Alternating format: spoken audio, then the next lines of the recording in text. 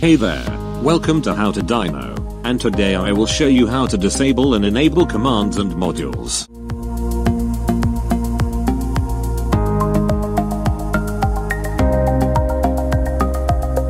To enable or disable a module, click on the Modules tab, then click on the module you would like to enable or disable. To enable or disable a command, click on the Commands tab. Then click on the toggle for the command you would like to enable or disable.